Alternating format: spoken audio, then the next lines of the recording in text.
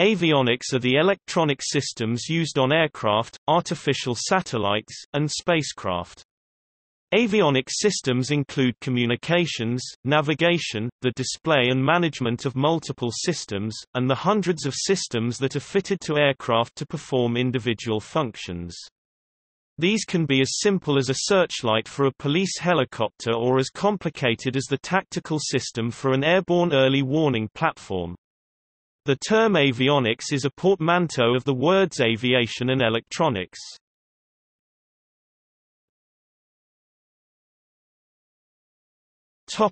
History. The term avionics was coined by the journalist Philip J. Klass as a portmanteau of aviation electronics. Many modern avionics have their origins in World War II wartime developments. For example, autopilot systems that are commonplace today began as specialized systems to help bomber planes fly steadily enough to hit precision targets from high altitudes. Famously, radar was developed in the UK, and then given to the US through the TISAD mission. Modern avionics is a substantial portion of military aircraft spending. Aircraft like the F-15E and the now-retired F-14 have roughly 20% of the budget spent on avionics. Most modern helicopters now have budget splits of 60/40 in favor of avionics. The civilian market has also seen a growth in cost of avionics. Flight control systems, fly-by-wire, and new navigation needs brought on by tighter airspaces have pushed up development costs. The major change has been the recent boom in consumer flying. As more people begin to use planes as their primary method of transportation, more elaborate methods of controlling aircraft safely in these high restrictive airspaces have been invented.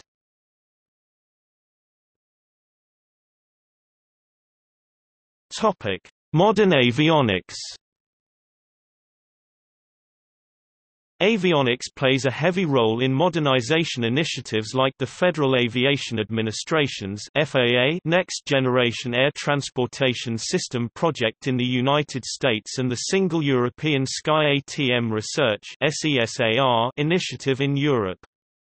The Joint Planning and Development Office put forth a roadmap for avionics in 6 areas: published routes and procedures, improved navigation and routing, negotiated trajectories, adding data communications to create preferred routes dynamically, delegated separation, enhanced situational awareness in the air and on the ground, low visibility, ceiling approach, departure, allowing operations with weather constraints with less ground infrastructure, surface operations, to increase safety in approach and departure, ATM efficiencies, improving the ATM process.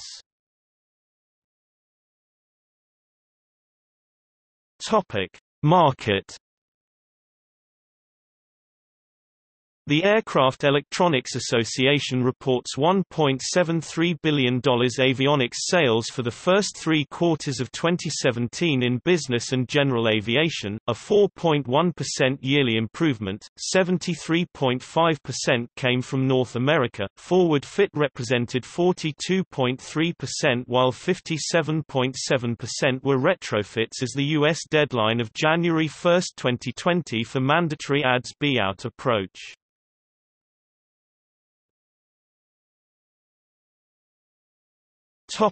Aircraft avionics. The cockpit of an aircraft is a typical location for avionic equipment, including control, monitoring, communication, navigation, weather, and anti-collision systems. The majority of aircraft power their avionics using 14 or 28-volt DC electrical systems. However, larger, more sophisticated aircraft such as airliners or military combat aircraft have AC systems operating at 400 Hz, 115 volts AC. There are several major vendors of flight avionics, including Panasonic Avionics Corporation, Honeywell, which now owns Bendix, King, Universal Avionics Systems Corporation, Rockwell Collins, now Collins Aerospace, Thales Group, GE Aviation Systems, Garmin, Raytheon, Parker Hannifin, UTC Aerospace Systems, now Collins Aerospace, Celex S, now Leonardo SP.A, and Avidyne Corporation. International standards for avionics equipment are prepared by the Airlines Electronic Engineering Committee (AEC) and published by ARINC.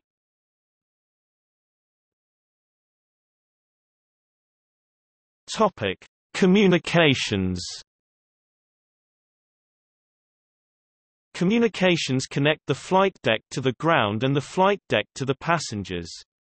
Onboard communications are provided by public address systems and aircraft intercoms. The VHF aviation communication system works on the airband of 118.000 MHz to 136.975 MHz. Each channel is spaced from the adjacent ones by 8.33 kHz in Europe, 25 kHz elsewhere. VHF is also used for line-of-sight communication such as aircraft-to-aircraft and aircraft-to-ATC. Amplitude modulation (AM) is used, and the conversation is performed in simplex mode. Aircraft communication can also take place using HF, especially for transoceanic flights, or satellite communication.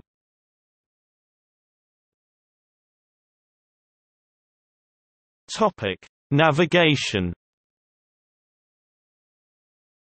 Air navigation is the determination of position and direction on or above the surface of the Earth. Avionics can use satellite navigation systems such as GPS and WAAS, INS inertial navigation system, ground-based radio navigation systems such as VOR or LORAN, or any combination thereof. Navigation systems calculate the position automatically and display it to the flight crew on moving map displays. Older avionics required a pilot or navigator to plot the intersection of signals on a paper map to determine an aircraft's location. Modern systems calculate the position automatically and display it to the flight crew on moving map displays.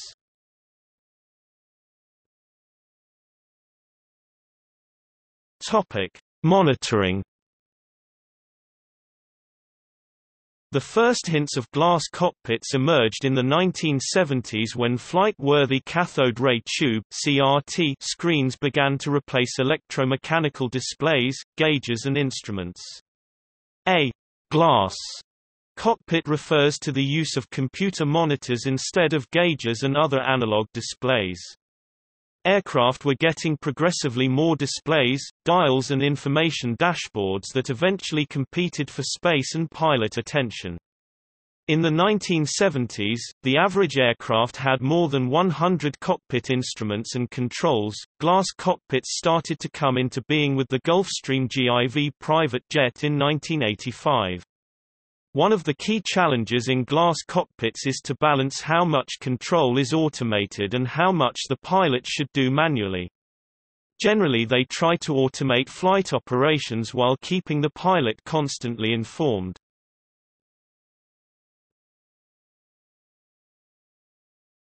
Topic: Aircraft flight control system.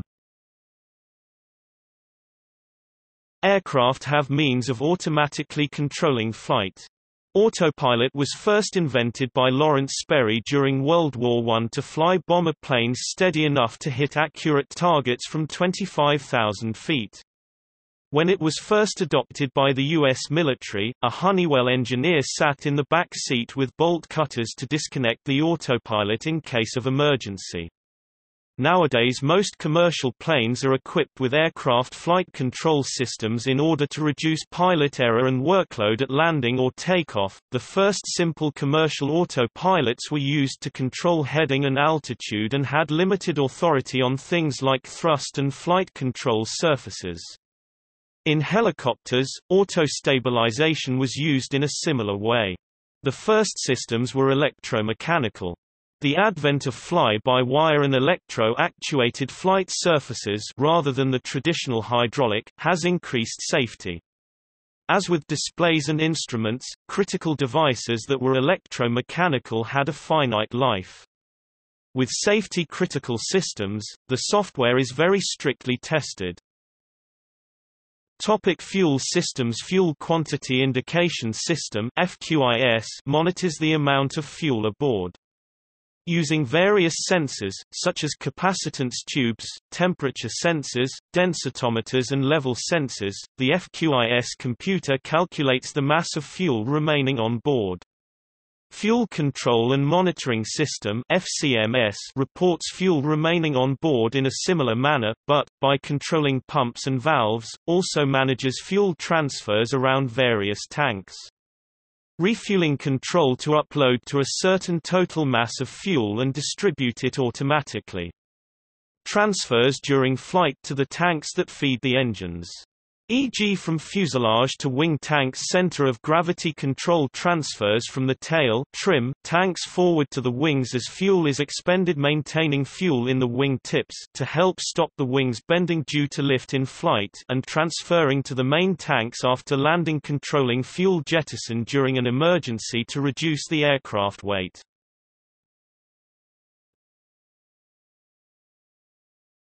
Topic: Collision avoidance systems. To supplement air traffic control, most large transport aircraft and many smaller ones use a traffic alert and collision avoidance system (TCAS), which can detect the location of nearby aircraft, and provide instructions for avoiding a mid-air collision. Smaller aircraft may use simpler traffic alerting systems such as TPAS, which are passive. They do not actively interrogate the transponders of other aircraft and do not provide advisories for conflict resolution. To help avoid controlled flight into terrain (CFIT), aircraft use systems such as ground proximity warning systems (GPWS), which use radar altimeters as a key element. One of the major weaknesses of GPWS is the lack of look ahead information, because it only provides altitude above terrain. Look down. In order to overcome this weakness, modern aircraft use a Terrain Awareness Warning System (TAWS).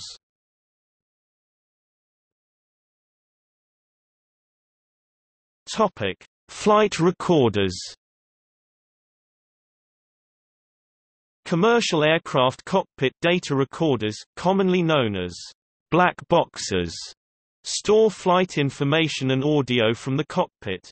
They are often recovered from an aircraft after a crash to determine control settings and other parameters during the incident.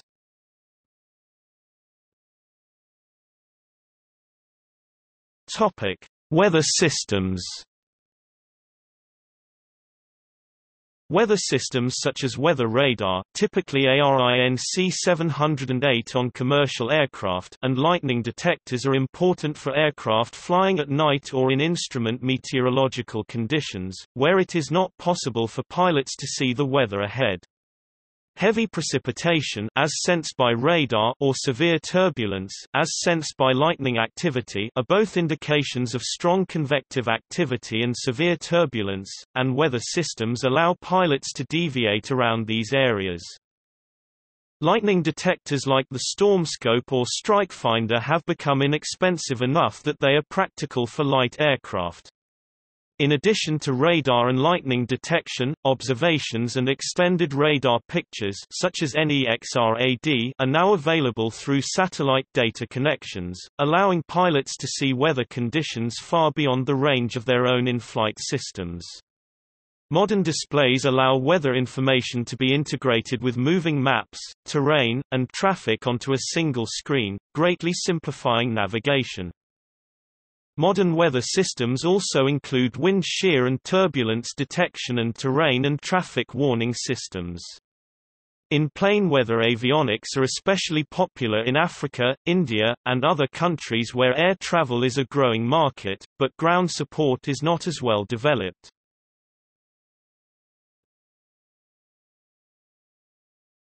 Topic: Aircraft management systems. There has been a progression towards centralized control of the multiple complex systems fitted to aircraft, including engine monitoring and management. Health and usage monitoring systems are integrated with aircraft management computers to give maintainers early warnings of parts that will need replacement.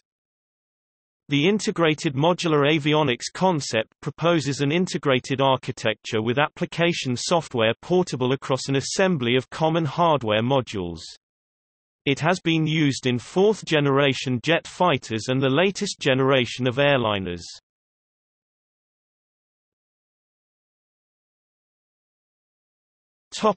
Mission or tactical avionics.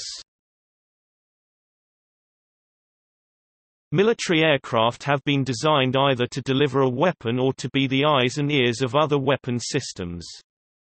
The vast array of sensors available to the military is used for whatever tactical means required. As with aircraft management, the bigger sensor platforms like the E-3D, JSTARS, Aster, Nimrod MRA-4, Merlin-HAM Mk1 have mission management computers. Police and EMS aircraft also carry sophisticated tactical sensors.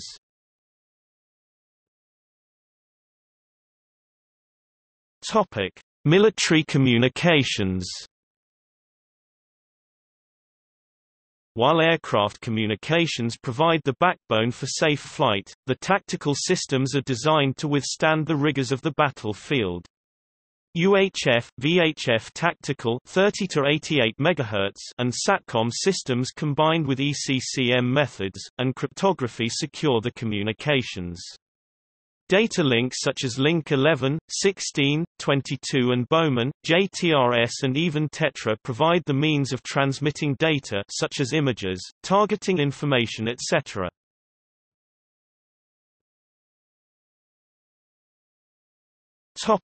Radar. Airborne radar was one of the first tactical sensors. The benefit of altitude providing range has meant a significant focus on airborne radar technologies. Radars include airborne early warning (AEW), anti-submarine warfare (ASW), and even weather radar (ARINC 708) and ground tracking proximity radar. The military uses radar in fast jets to help pilots fly at low levels. While the civil market has had weather radar for a while, there are strict rules about using it to navigate the aircraft.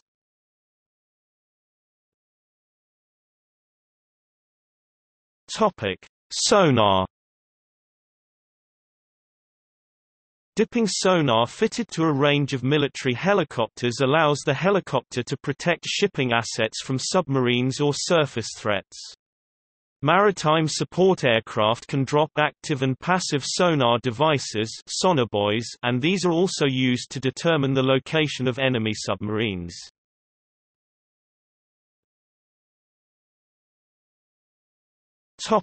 Electro-optics.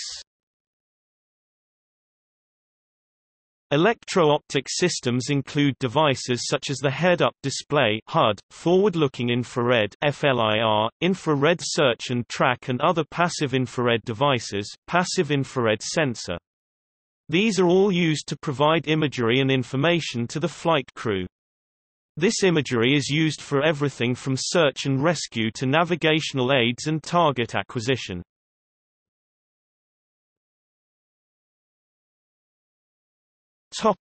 ESM, DAS.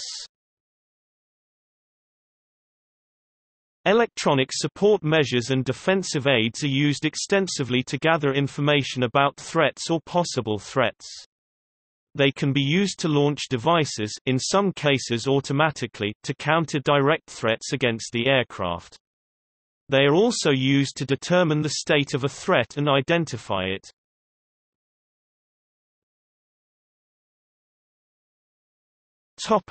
Aircraft networks. The avionics systems in military, commercial and advanced models of civilian aircraft are interconnected using an avionics databus. Common avionics databus protocols, with their primary application, include Aircraft Data Network (ADN), Ethernet derivative for commercial aircraft.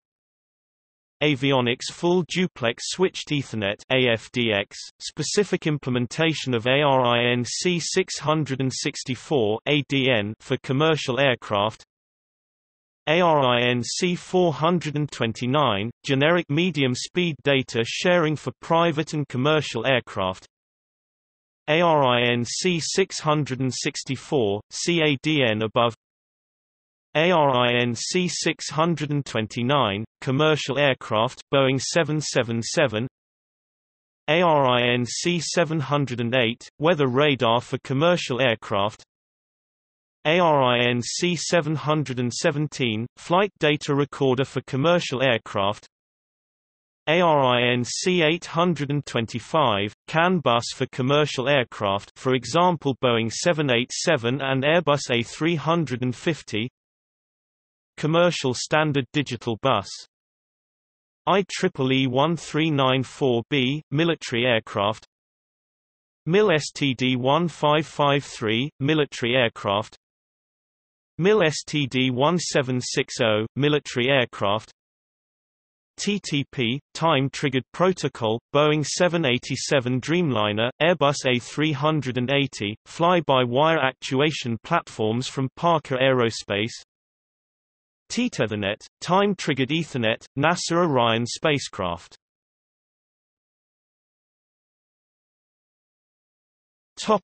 See also: ACARS, acronyms and abbreviations in avionics. ARINC, avionics software. Emergency locator beacon. Emergency position indicating radio beacon station. Flight recorder. Integrated modular avionics. DO-178C. Topic Notes.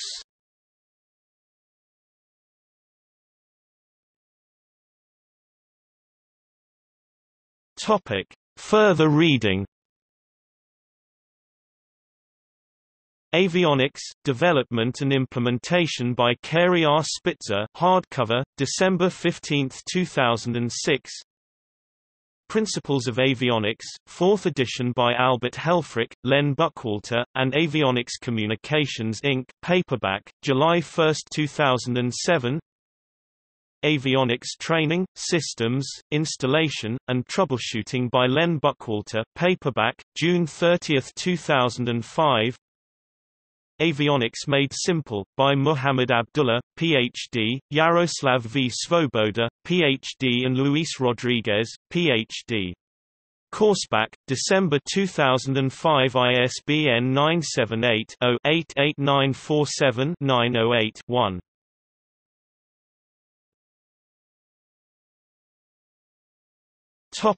External links. Avionics in commercial aircraft. Aircraft Electronics Association (AEA). Pilot's Guide to Avionics. The Avionics Systems Standardization Committee. Space Shuttle Avionics. Aviation Today Avionics Magazine. Ray's Avionics homepage.